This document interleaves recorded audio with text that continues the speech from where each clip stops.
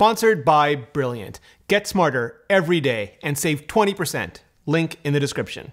Mac Pro, MacBook Pro, iPad Pro, iMac Pro, Powerbeats Pro, iPhone Pro? There's a rumor going around that Apple might just call one or more of this fall's iPhones the iPhone Pro, or maybe the iPhone 11 Pro. It's unclear. Also unclear what beyond just adding the label Apple could do to make the iPhone really, truly worthy of the name Pro. Or it could just be a way to reset to make the R model the new normal and use the word Pro to justify higher prices on even higher end flagships. That is, if the name Pro even means anything anymore. Curious, I asked all of you on Twitter what you thought, and wow, did you respond. So hit subscribe, Homelander that bell gizmo so you don't miss the next video, and then let's go over it all. I'm Rene Ritchie, and this is Vector. The iPhone Pro rumor started with Twitter account Coin10, @Coin. Last year, just before the September event, Coin accurately leaked the names of the 2018 iPhones. More recently, the account has been tweeting out iPad rumors, some of which have already come to pass, others of which are still pending. Suffice it to say, the account has proven credible enough that its last tweet got a bunch of sites and channels all up in a frenzy. That tweet? Quote-unquote Pro for iPhones? Crazy naming schemes over the past few years. Now, just to be clear, Apple can call any iPhone anything it wants. Well, anything that doesn't violate any trademarks Apple isn't eager and prepared to fight. Marketing and execs just have to sign off on it in time for it to get on all the promotional material. That's it. iPhone 11, iPhone Edition, iPhone Dragonborn, seriously, anything. Assuming Pro isn't just a marketing name, assuming Apple really does want to make an iPhone that's more attractive to Pro users, assuming we think beyond just USB-C, which I can already feel just about all of you slamming into the comments right this very now, here's everything else you told me you want to see. When Apple made the iPad Pro, they made it bigger, from 10.5 inches to 12.9 inches. Apple already made the iPhone bigger with the 6 Plus and the XS Max, but there have been and are Android phones even bigger than that, ludicrously bigger. And the bigger the screen, the better and more complex you can make multi-touch interfaces. Though if it gets too much bigger, you basically have the iPad mini. There have been rumors of bigger and smaller iPhones for 2020, so there's that. Apple also gave the iPad Pro a keyboard. No, not a BlackBerry-style built-in keyboard. We can leave all of that to Crackberry Kevin and his beloved Key 2, but the Smart Connector and Smart Keyboard. Thing is, I can't recall there ever being a successful phone-specific external keyboard before, because physics. Does that mean Apple couldn't make some kind of transformer-like portable Pro keyboard? No, it's one more area ripe for innovation. It just doesn't seem likely to me. Comment below if you disagree. What does seem likely, or simply more to my own personal liking, would be the same Apple Pencil support that really kicked off the iPad Pro. I covered this in a video last week, so I won't belabor it again here, but so many of you had it top of mind and list that I'm sure as hell gonna sum it all up. Apple Pencil, especially with an optional smaller pencil, would make the iPhone the ultimate pocket note and sketchbook and would allow more complex interfaces to be manageable on the smaller display, which could help open the door for more Pro apps. When business people hear the word Pro, especially business people from the early days of computing, they hear Pro as in productivity, everything from office suites to getting things done. Apple already does a bunch of continuity stuff to make iPhone owners more productive on their iPads and Macs, including handing off application state so you can work on the same dock while on the go or on the bigger screen. Same with continuity clipboard and AirDrop so you can easily move data back and forth.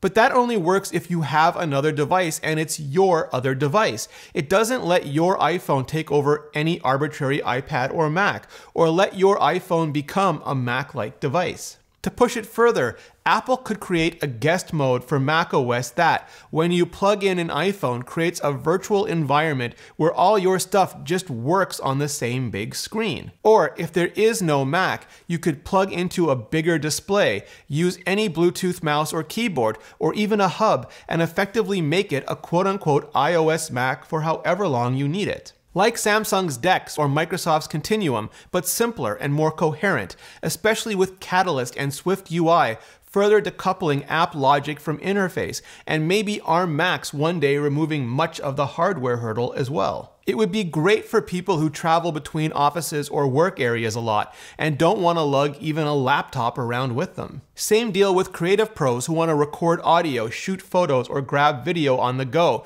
but then stop off quickly to edit with big screen optimized versions of apps like GarageBand, Lightroom, or iMovie/LumaFusion. You'd need extra RAM to run extra intense applications though, and higher storage, base level, but also maximum, 1 terabyte, maybe more. And while you're at it, just throw in the iPad Pro's X version of the A series processor as well. But I'm gonna try really hard to keep this out of the realm of sci-fi, at least for now. What seems like it would please more than enough of you is just the iPhone equivalent of side-by-side apps, top and bottom apps, and picture-in-picture video. That'd be especially useful on an even slightly bigger screen and with a bigger battery to go with it. How big a battery to avoid it becoming a brick, and would fast 45-watt wired and 15-watt wireless charging get you to settle for a better balance? Let me know your preference in the comments below. Some of you clearly want as much, if not more, for your ears as you do for your eyes. There were a few requests to get the 3.5mm headphone jack back, of course, but mostly from people who are still super salty that it's gone in the first place, not for audio producers who want to use it to hook up to pro gear, you know, XLR notwithstanding. With Google and even Samsung now finding their ditch-jacking courage and Apple doubling down on deletion with the iPad Pro, the headphone jack returns just seems an unlikely tale. A better DAC, digital to analog converter, and Apple Music HD to do for audio files what iTunes 4K HDR is doing for cinema files was also suggested, but I kinda think that, like 4K HDR, should be an option for everyone, not just pros. Powerbeats uses the word pro for pro athletes.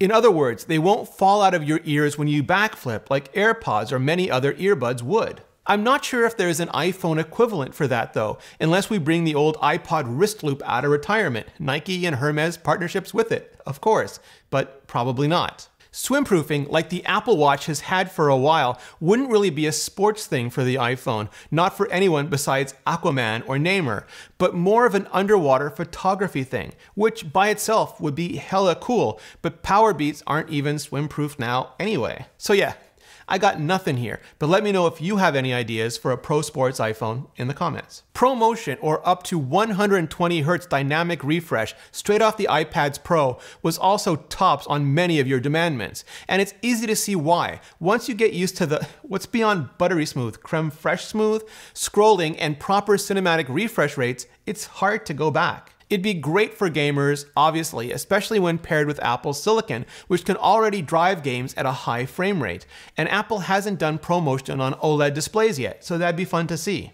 We've also gotten enough gaming phones by now to know they require a glowing logo as well. Shout out to the Mr. Mobile, who's tried out more than his fair share already.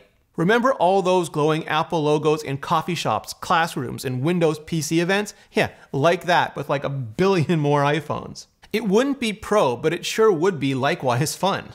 Would be super interesting though, at least to me, would be a game controller module that would magnetically snap on, work smart connector style, and just provide crisp, crunchy physical controls for more precise, tactile gaming experiences. And I'm just spitballing here, so please reality check me in the comments, but allow them to broadcast over a gaming optimized version of AirPlay, tie it all into Apple Arcade, and then just let the switch times roulette. There have already been a ton of rumors about the next generation iPhone cameras, including an equilateral 3-camera system that includes an ultra-wide angle for this year and a time-of-flight sensor for next year. Also bigger cameras, which is good given how far companies like Huawei are pushing sensor size and pixel binning. In other words, processing down data 4:1 from a 48 megapixel sensor to get the equivalent of a much better 12 megapixel image. Though obviously bigger isn't better if it also comes with bigger distortion and aberration. Which is why many of you also want to see better computational photography and not just portrait mode or smart HDR, but more like what Google's been doing to pull out far sharper, cleaner, everyday photos than their hardware alone would otherwise allow. We'll have to wait and see just how well any and all of this does when it ships, but I think to go truly pro, we may need modules here as well. I know it's never really been done successfully, like by Motorola, or at all yet. okay, red hydrogen, but the idea of something like a smart battery case, but slicker and sleeker with a smart connector that magnetically face huggers onto the back of the iPhone and gives the camera the Z-index and more flexible lens system of a Micro Four Thirds or DSLR just seems like the holy grail.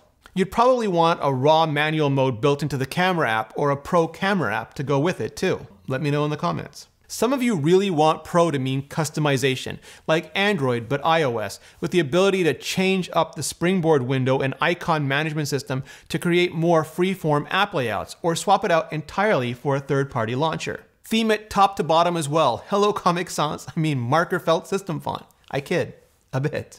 Others want the equivalent of a Konami code to switch the device from being production fused to something closer to dev fused or the new research fused mode I talked about in the last video. In other words, the ability to run SSH, get a root shell, and of course, sideload apps.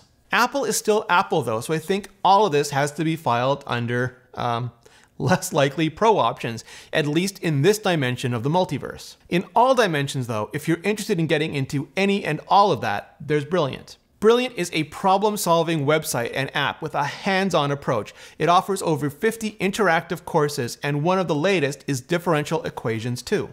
It explores real-world applications involving advanced differential equations.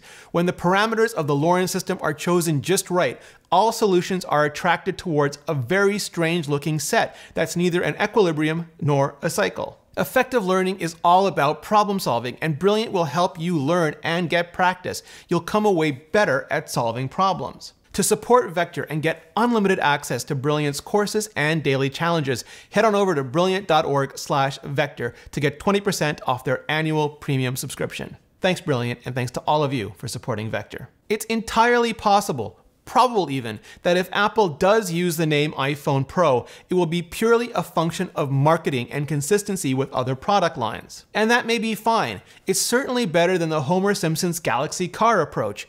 As much as part of me really wants to see Apple push the boundaries of what people can do on a phone, adding Pro features pushes up the price as well, and I just know most everyone asking for more anything on these lists will also be among the first to complain if it pushes up the price even one more damn dollar. Because we're human. We want our cake and to eat yours too. More features, longer battery life, lower price, all in now. Please, but not thank you, since you should have done it all last year. I'm also sure there's a ton of stuff I'm simply not considering, and even more that I just plain failed to consider. So hit like if you do, subscribe or tell a friend or six about the channel if you haven't already, and then hit up the comments and let me know. What would you like Apple to do to make the next iPhone really pro for you?